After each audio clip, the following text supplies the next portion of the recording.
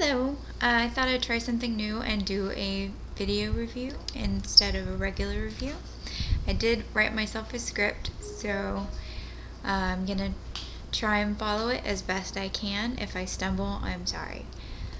I'm gonna be reviewing the first book in the House of Komare, I hope I said that right, trilogy by Kristen Painter, Blood Rights.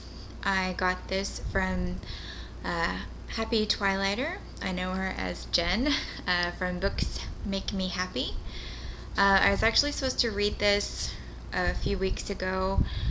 She has it as an ARC, an advanced reader copy.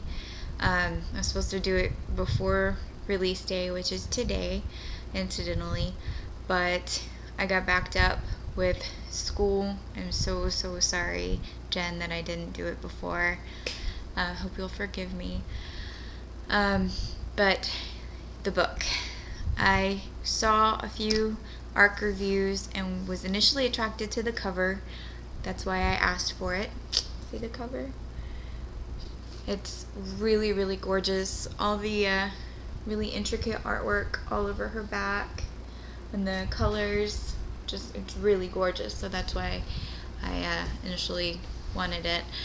I've said it before, I'll say it again, I'm a total cover judger.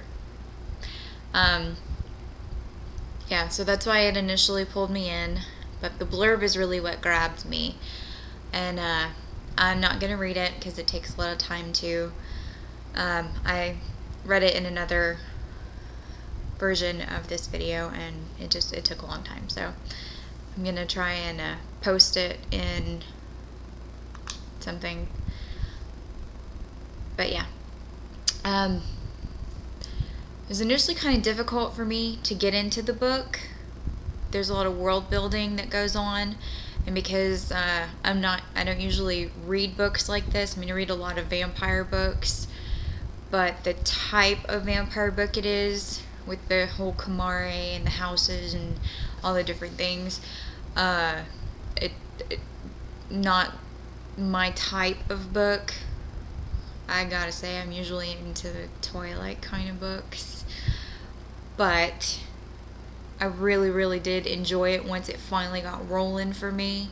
In fact, I kind of ignored studying for my exam, but I did make a 94 on my exam, so in case you're worried about that. But yeah, once it really got rolling for me, it really did, and I couldn't pin it down. It was really good. I really liked Chrisabel. I hope I said that right. Even though she spent her whole life in servitude, she's not some meek little girl. She knows how to kick butt and take names, and that's my favorite type of heroine. Everybody knows I hate them weak little girls, and man, my accent's really out there today.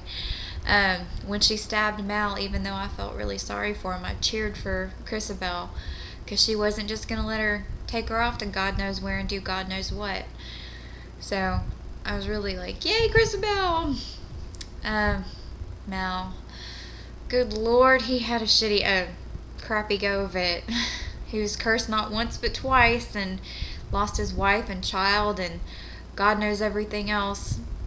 And it wasn't his choice to be a vampire, and he has all these freaking voices in his head and pain in his heart, and it just sucks.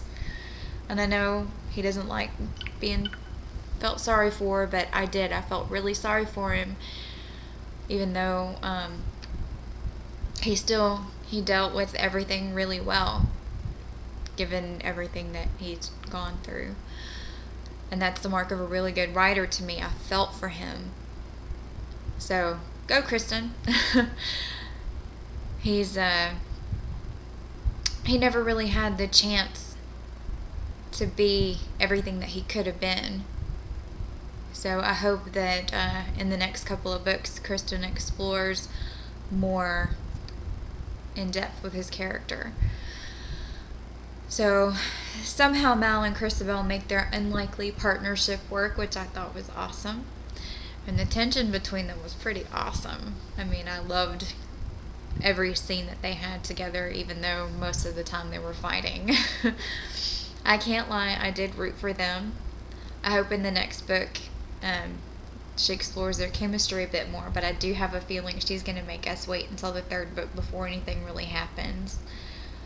I love the secondary characters. I think they're really well written. I loved Doc and Fee, even though Doc was kind of ornery the whole time. But, you know, ornery, lovable. Especially when he was with Fee. Oh, I loved them. I really hope that they make a reappearance. Hint, hint, Kristen, if you happen to be watching this. Tatiana. How do I put this nicely? Man, she's a crazy bitch. But that's, you know, how she's supposed to be. She's a bad guy. Mikhail, I think that's how you say it. He annoyed the crap out of me. But he was supposed to be. He was Tatiana's lapdog. Glad he got who he deserved. I can't wait to read the next book, and I'm so glad I don't have to wait long. 3 books in 3 months. That is so awesome. Genius. I give it a 4.75 out of 5 meows, and no, I'm not actually going to meow, even though I am MamaKitty.